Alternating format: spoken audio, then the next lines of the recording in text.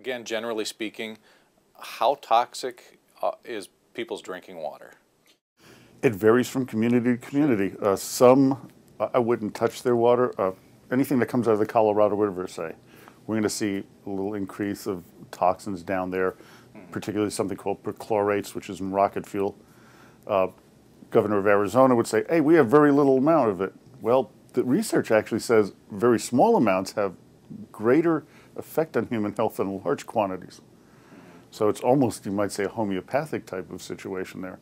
So very small quantities of perchlorates are really and they're dangerous for human health. Some communities, I lived in Lake Tahoe for a while. That lake is, pristine. The water comes from 2 miles out. Perfect water, no problems. But you get the atmospheric fallout. You get some in that lake, even though it's the most protected in the country. Now with fracking going on, we have the waters being poisoned, wells being poisoned. In some areas it doesn't matter, and some, it really changes the nature of the water to the point where you can't even drink it out of the faucet. I'm not a big fan of bottled water, because where do they get it? Say municipal taps that we get our water from. And their standards are okay, but not as high as I'd like. Some people absolutely need filtration systems on their water supply just to be safe.